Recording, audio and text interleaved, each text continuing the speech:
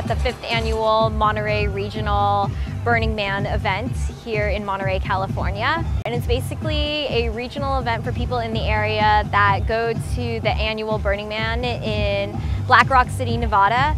For me, one of the most important aspects of it is really community participation, and that's what I find the most fulfilling aspect of it. And to me, it means like caring about everyone that is in the community and understanding that everybody has something to offer and something to bring, a talent, a skill, that their presence means something. And it's a community that kind of celebrates the fact that everybody has different strengths.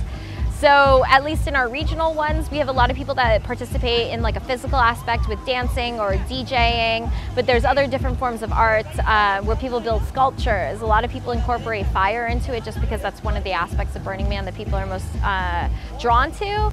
Like any sort of medium that really speaks to them.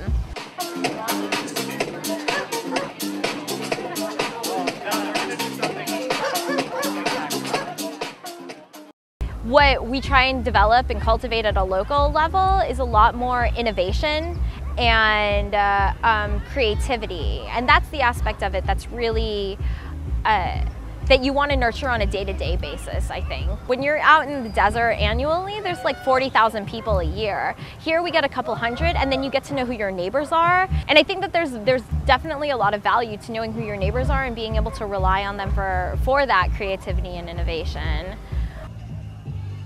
My leg warmers have some lights laced into them so that at the nighttime it actually glows.